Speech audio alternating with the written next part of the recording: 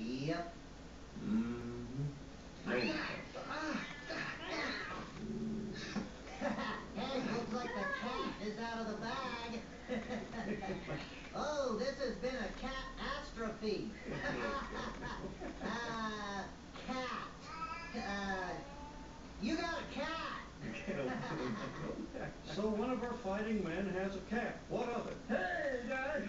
Wow, you two are looking good.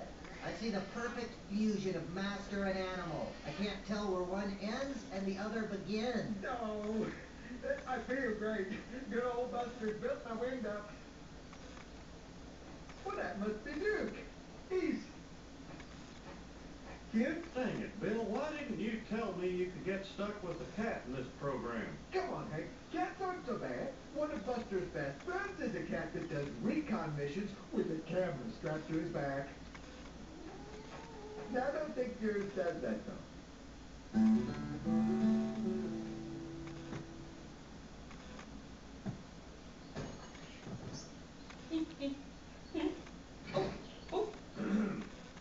Try this. Once you start playing with it, you won't want to stop.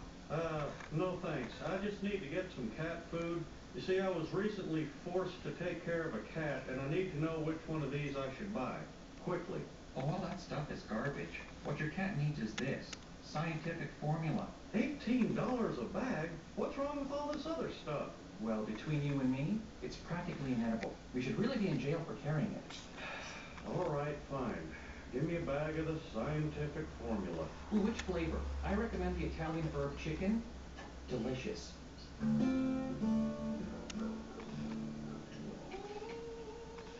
Do you think Private Hennessy enlisted just to get away from that thing? Oh, put it out of your mind, Hank. In a week, we'll be at Graceland. I wonder if they'll let us shoot a television.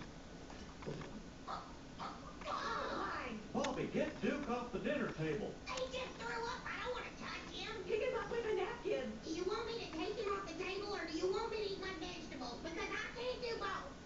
Fine, I'll do it. Dang it! I hope you like the smell of a cranberry bog, because it is the only thing that counteracts the cat stink.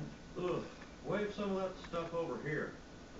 Oh my God, the cat has soiled in my shoes. Where is he? He's in my room. If I stop petting him, he'll bite me. I've read that dossier cover to cover, and nowhere in it does it say anything about pooping in shoes. You know, I hate this cat, but there might actually be something wrong with him. Maybe you should take him to Dr. Yandel. I can't. If there are any problems, I'm supposed to take him to Dr. Leslie at the Vet Consortium. That place with the valet parking? Wait, we're not paying for this, are we? We have our vacation to think about. It's like having a bomb strapped to my lap. It's part of my commitment. I can't ask Duke's owner to take it out of his combat pay. I've got to go to the bathroom. Ow!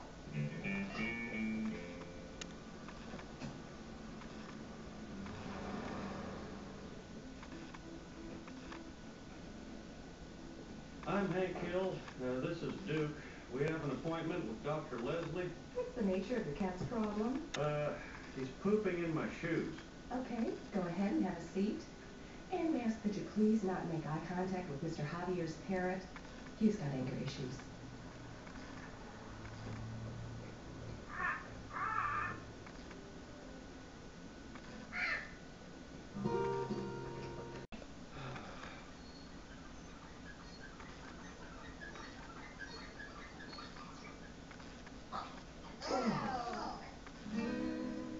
I can't believe what they want me to do to get Duke ready for surgery.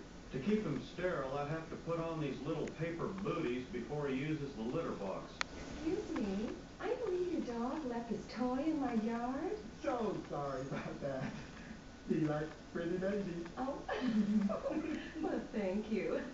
Here's my number in case any more of his toys go missing. Dad, Duke's wheel tracks poo all over my bed sheets.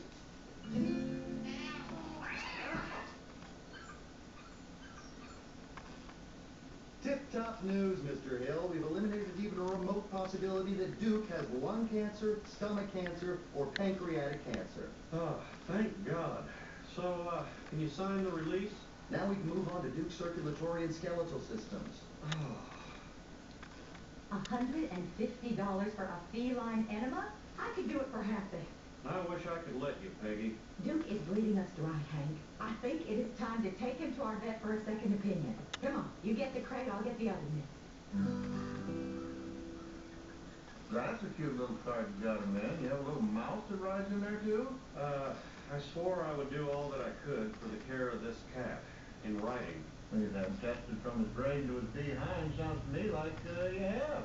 You want me to sign that? Well, thank you, but I need Duke's vet of choice to do it, Dr. Bradley Leslie. Oh, he's top notch. Best in his field. Well, I was kind of hoping you'd tell me he was a quack and I wouldn't have to listen to him. And he's costing me a fortune. Well, he's got all those new fancy machines, and if you got the machines, by God, you're going to use them. But the truth is, sometimes cats just get old. Duke's going to die someday, but not of anything he's got right now. But he keeps vomiting. Cats vomit. They eat, poop, and vomit. That's what they do. So you're telling me I sacrificed my family's vacation so this guy can pay for his fancy machines? Yes, you wouldn't believe how much some of them go for. Tommy, how much one of those ultramagnetic doohickeys you keep yammering about set me back? The magnetic ultrasonic imager 9220?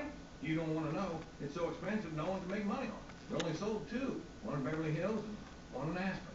I could have one delivered within the week. So wait, that machine's even more expensive than the ones Dr. Leslie has? Oh, yeah.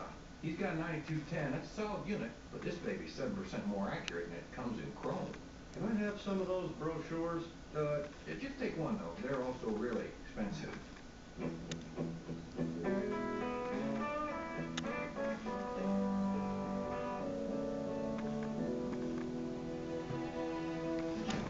Mr.